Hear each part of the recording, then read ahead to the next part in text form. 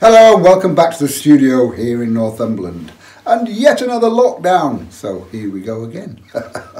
And today I'm going to do a watercolour, and as you can see from this, it's more the portrait format this time rather than landscape, tall and thin rather than long and thin, portrait format. And this is from a photograph that I took the other night when I was down on the beach with the dogs. And zoom in, Gail. It's some fishermen setting up in the surf down on Drorish Bay. And you can see why I like the portrait format on that. And a nice moon coming here, which I shall make stand out a little bit more. So, on with the drawing. A quick look at that. And horizon lines. People talk about horizon lines. It's really important about rule of thirds. And I've seen people measuring their paper to make sure it's exactly a third or 2/3 for the horizon line. It's not that important. The only important thing is that your horizon line isn't bang in the middle of the painting, because otherwise you split your picture in half. Slightly above half or slightly below half, and that'll do. Fine, you don't need to be that precise about it. So on this one, it's slightly below half. Just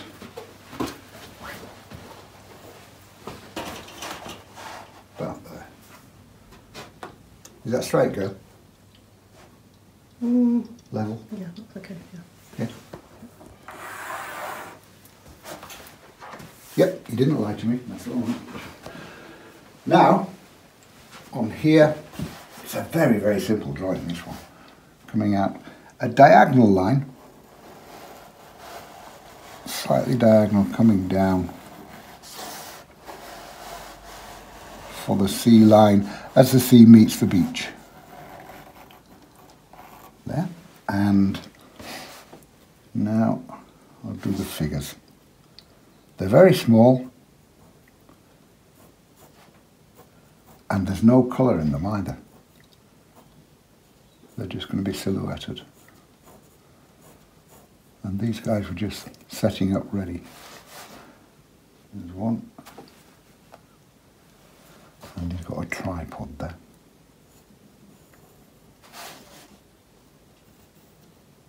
And this is the only fiddly bit in the entire painting. And that's his rod.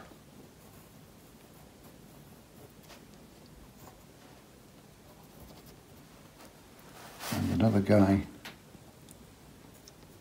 bending down there.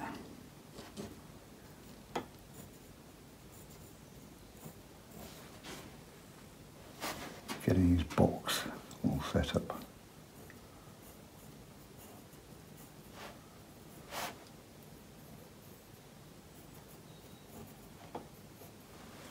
And again, there you can see it, look. I've just zoomed in on the photograph so you can see it.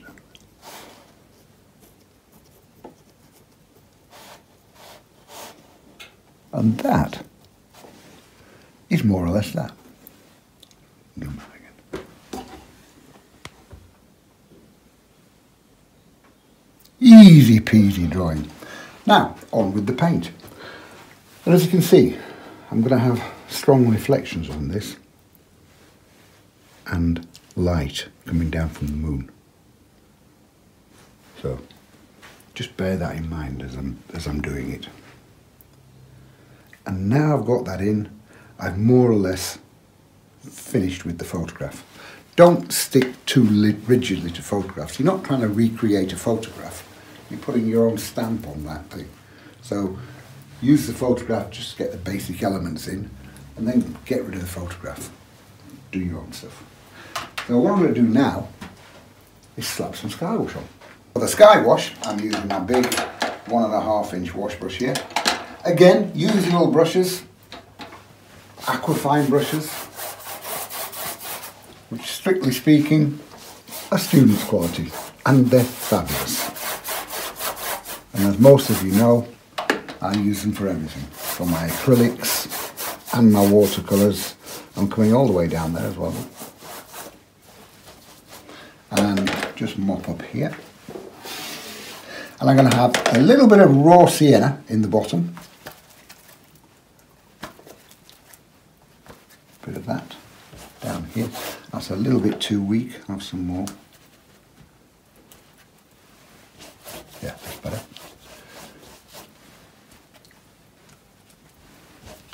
There. Now wash out, squeeze out, mop it up again, keeping control of the water at the bottom. And this time, for my sky, I'm going to use cobalt blue. There, cobalt blue. Again, the paints are aquafine paints. Bit of that coming in here. And I've got a tiny touch of burnt sienna into that I'm picking up. Come down and just into the raw sienna like that, look. Again, wash out, squeeze out, mop up. Now, here's a little trick. I need a piece of kitchen rug, which I've folded up, and now a 10p. And twist that in. Like so. Stick it on there and press.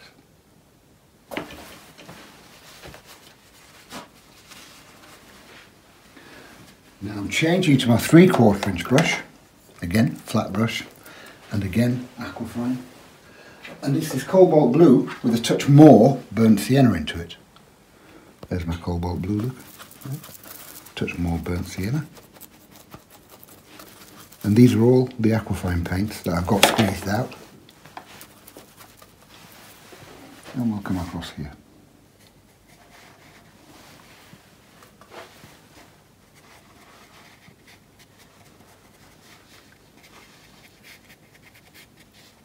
Don't want too many clouds, just a few bits here and there.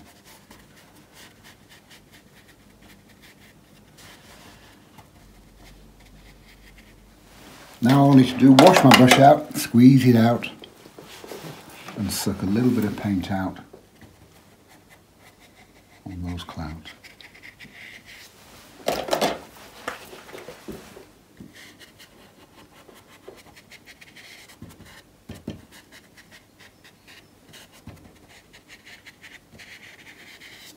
And now all I'm going to do is just let that sky dry. A very, very simple sky. Mop up again here. So easy. Now I've given that about 10 minutes to dry. So we're okay with that. And I've changed my 3/4 inch brush again, 3/4 inch flat brush. And again, it's cobalt blue. It's the sea next. Cobalt blue. Tiny, tiny touch of hooker's green.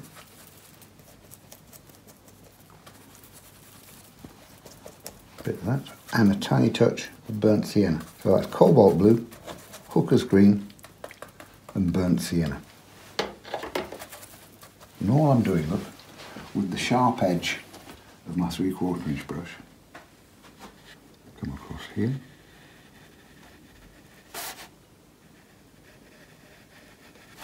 Nice sharp edge there. And now start and leave a few bits out.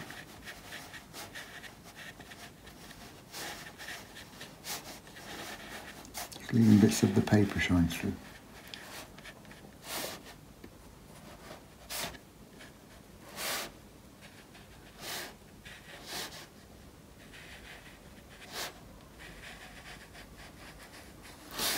And again, leave a few bits out, especially underneath the moon.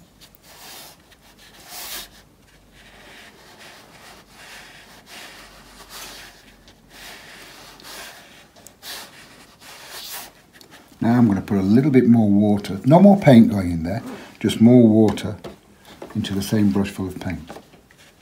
So look, getting slightly weaker, it's going further forward.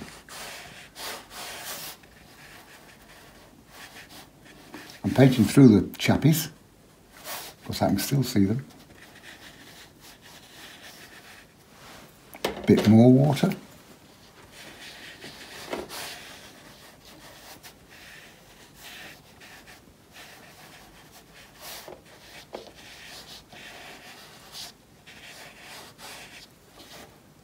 bit more there. And a few little dabs in amongst that one.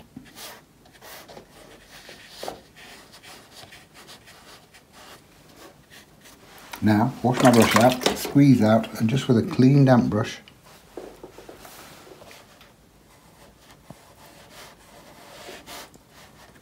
just come in here. So the majority of my white, well, undercolour, bits of paper showing through, are underneath there.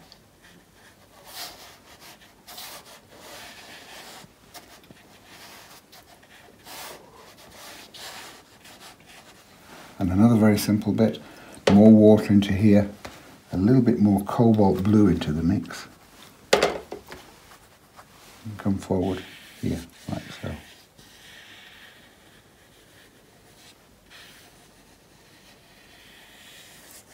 Notice I've left a little bit of the underpaper showing through in between the sea and what will be the beach there.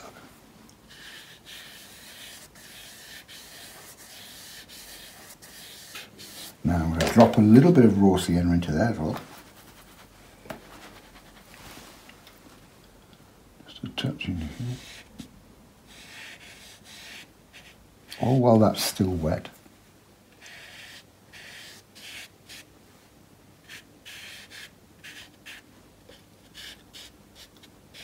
Now I'm going to strengthen that raw sienna a little bit more, with a bit less water into it. And that's coming through there.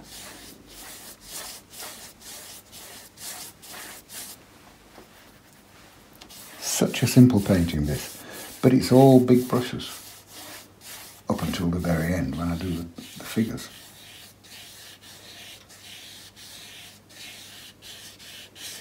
A bit more water.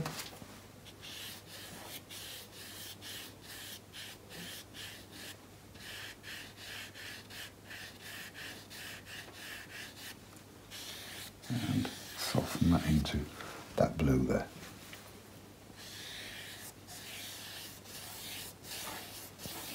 It's all very yummy. Just keep that paint flowing nice and wet. Slurpy wet.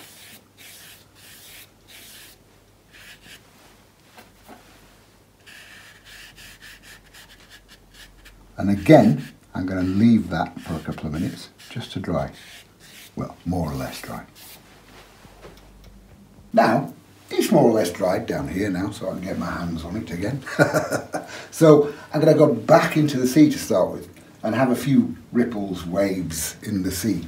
So I'm remixing that same mix that I did for the sea, but stronger and darker. Again, cobalt blue, because that's the blue of my sky. Don't change your blues throughout the picture. And a touch more burnt sienna. So that's hooker's green, cobalt blue, burnt sienna. And all I'm doing, look, again with the sharp edge of my brush, is just tap in here and there, underneath where I've left some white bits, look. Oh, one of those there as well. Going through one of the figures, look. And again, that little bit of dark highlights even more the white that I've left, or the light that I've left. A few bits over here. Don't want too many of these.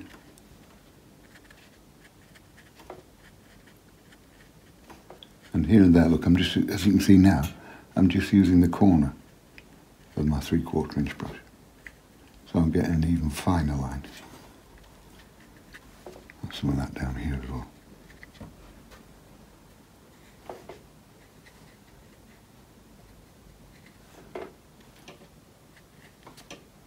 And in this painting, I can't take the mickey out of Southerners because there's no grass and there's no path in this one at all. Excuse me.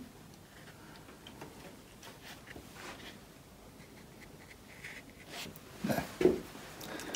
Now, I'm going to wash that brush out again. Just squeeze it out, and on the top part of the C, just take paint out a little bit here and there to lighten it on the top line. This business about once you've made a mark in watercolours, you can't change it. It's nonsense. Look, I'm washing out and going over. A bit more of that there.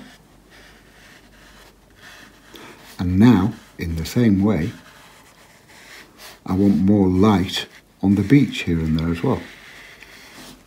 So again, wash out, squeeze out, take out, look. You see it moving now? Now wash out again, squeeze out again, go back into it again. Look, now you can see it coming out. I just want bits more lights here and there. And again, we'll have some of that here.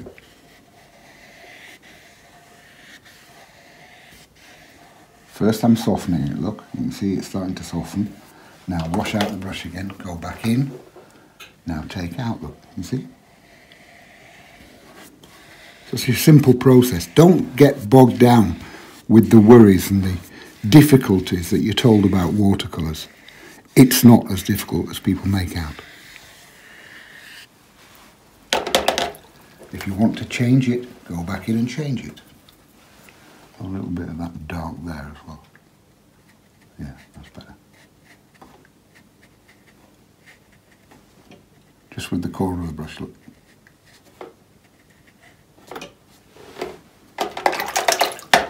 Now, I just want to darken this little bit, a bit more, so I've got a touch of raw umber. There, see? Dark down here.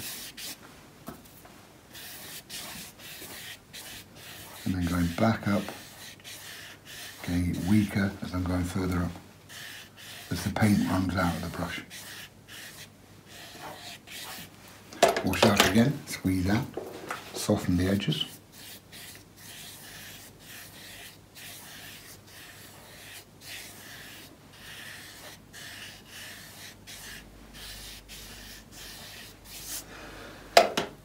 Now, can I put my hand on there? Yeah, I can. I'm going to go to my rigger brush, which is the only small brush that I carry. And I've got a mixture here, very dark, but again, the cobalt blue, look, there, and burnt sienna. Quite a lot of burnt sienna. So it's quite a nice dark mix, that one. Because these figures, I don't want them brightly coloured, I want them more or less silhouetted. And so, you might find it better, oh cameraman Gail, or as she's commonly known, the boss, to come around this side of it. I'm going to use my rigger brush. Yeah, I can put my hand on there. Use my rigger brush and just paint in the figures, look.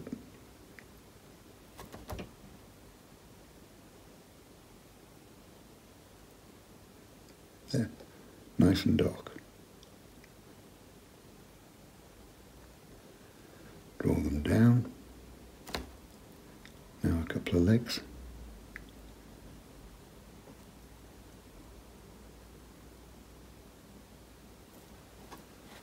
Here's his fishing rod.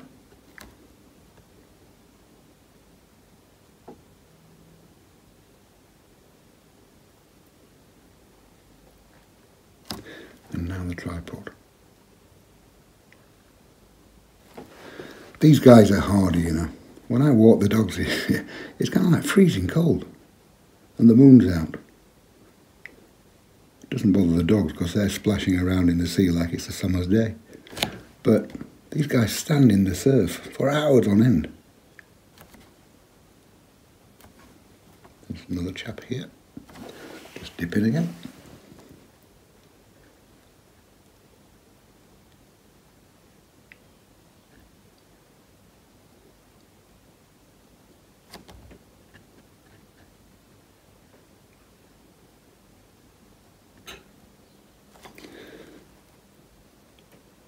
And now there's a box that he's got laid there.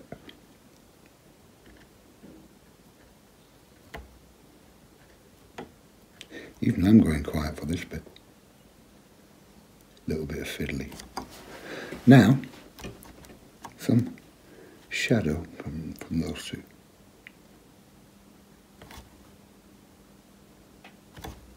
And from him. And also from the tripod. But also, as well as the shadow, we've got reflection.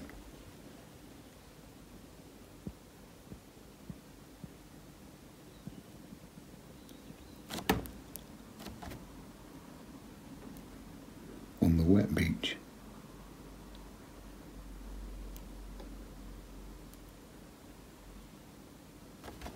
And from him.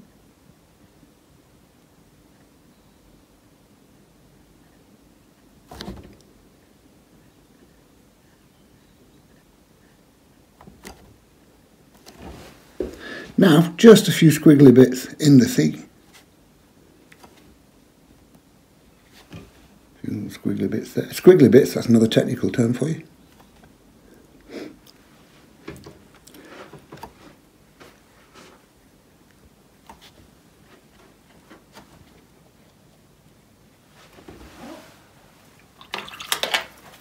You can see where I've put my hand on there, look. Trust me, I will always point out the mistakes. So now, I'm just going to get a little bit of that blue and a little bit of raw umber as well. And have some more texture in there. Ha ha ha! A little bit of that in there as well.